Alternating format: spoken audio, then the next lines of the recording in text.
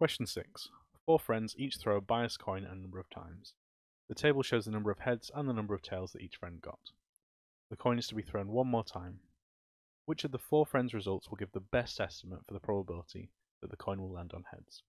So the best estimate is the friend who threw the coin the most times, who did the most trials.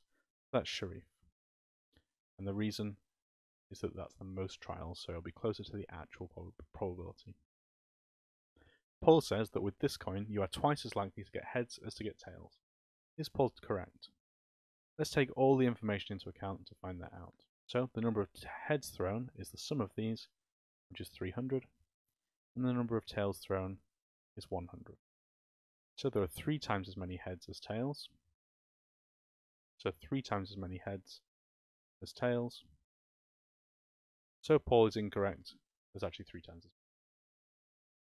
The coin is to be thrown twice. Use all the results in the table to work out an estimate for the probability that the coin will land on heads both times. We can calculate the probability from here. So 300 times it landed on heads out of a total of 400. The probability is 300 over 400, or if we cancel that down, 3 over 4. That's the probability of 1 heads.